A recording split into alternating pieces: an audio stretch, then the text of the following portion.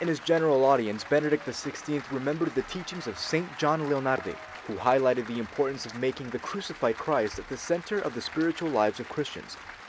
Saint John was convinced that Christ is a true measure of man, and so he worked with great realism and zeal to promote holiness and the reform of society.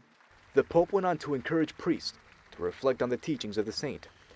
During this year for priests, may the figure of this great missionary inspire priests and laity. I like to start anew from Christ and embrace their vocation with passionate enthusiasm.